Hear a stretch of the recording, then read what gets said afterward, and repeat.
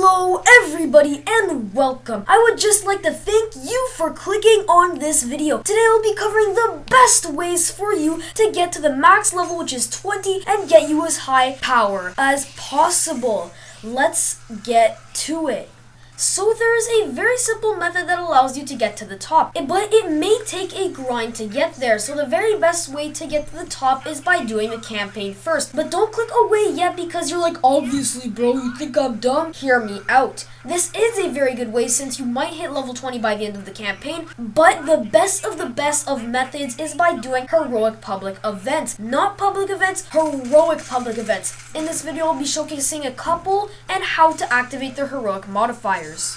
So for this public event, you'll see that the structure is shooting out these faint beams. There should be 2 or 3 at first. Follow them and shortly after a plate will appear that you have to stand on and capture. Do this on all 3 plates and voila. That's what I call a freaking easy peasy lemon squeezy very breezy heroic public event.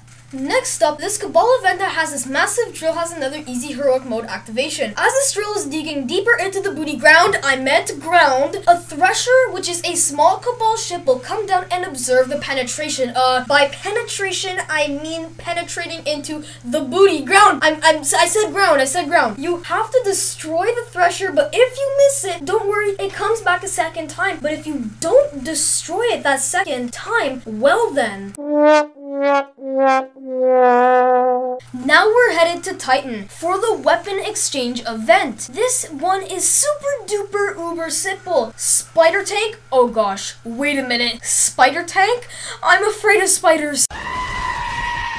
Okay, seriously, you have to blow up one of the spider tank's legs and it'll drop these arc charge ball thingies. Take them and insert the balls into the holes, not trying to be sexual. So, insert them into the holes next to the shields covering the scorch cannons. You should only have to put 1 arc charge per hole. There are 6 holes for 6 balls. Once you've done that, presto! Heroic mode, here I come. You also have to destroy a second spider tank. Then we have an awkward but super sick hive event. Head inside the room where it takes place and you should find 2 plates just resting on the ground. You need 2 guardians to stand on them, 1 per plate. Then kill the 2 wizards that are screaming because they don't like spiders either. Once they're dead, look at the hive portal and at the top, right and left of the portal some transparent kind of stuff will appear and you'll kind of make out the image of some sort of shard. Destroy the 2 shards for the heroic stuff. You can only destroy the shards while you're standing on the plates since that lowers its shields. You only get 1 shot at this, so make it count. And that's all I have for you today, Guardians. I would also like to mention that after you level up after hitting level 20, you always get a bright engram. I will be doing an engram opening very soon, so stay tuned for that. If you haven't seen my 600 subscriber Destiny montage, link to it in the description and you can click on the icon on screen now. Thanks for watching and I hope to see you all in the very next video.